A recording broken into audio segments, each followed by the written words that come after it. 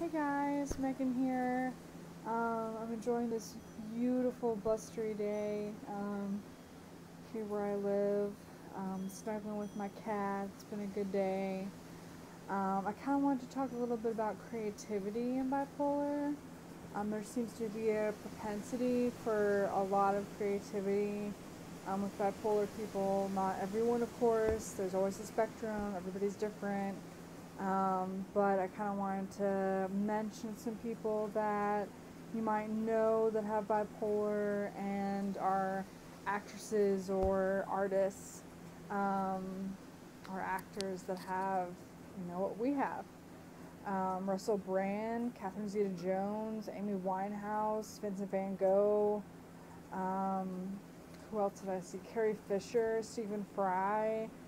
Um,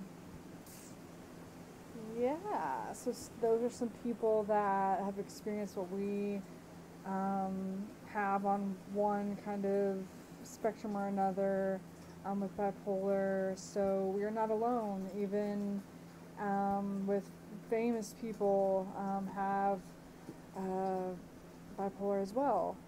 Um, I'm a writer, dancer, singer, do spoken word. That's why I put some of those videos on my channel as well, just to kind of show some creativity along with just my talking about bipolar and my experiences. I think it's really important to share some of the beautiful gifts that we have. We are powerful, beautiful people with unique skills that are gifts and talents and blessings, if you will.